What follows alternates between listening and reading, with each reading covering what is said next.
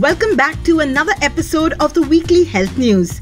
Every week we bring you the latest news and updates from the world of health and wellness. We cover everything from new medical breakthroughs to healthy lifestyle tips and everything in between. Here's a quick recap of the top news of the week that went by.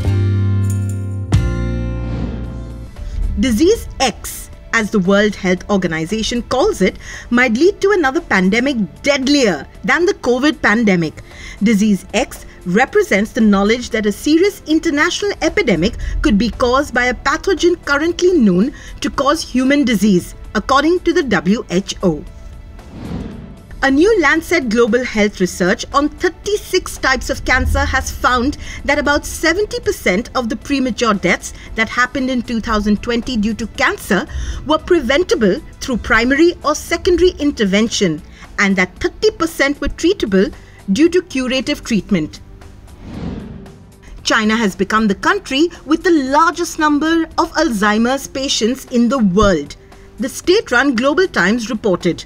According to the report, about 15.07 million people aged 60 and above in China have dementia, of which 9.83 million have Alzheimer's disease. Billionaire Elon Musk took to X, formerly known as Twitter, to share that the COVID vaccine almost landed him at the hospital.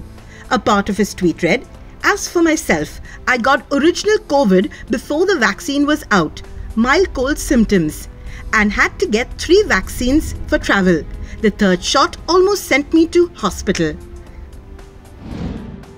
Increasing exercise by 3,000 steps per day can significantly reduce high blood pressure in older persons, a new study published in the Journal of Cardiovascular Development and Disease revealed.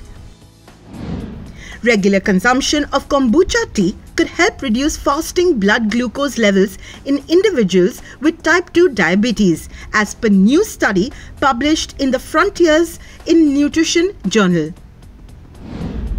Omicron BA.5 strain is more virulent than its ancestors, a new study in mice has found. The research published in the journal Science Advances addressed a challenge to studying and understanding rapidly evolving variants of concern that could help explain why variants and subvariants each behave differently in people.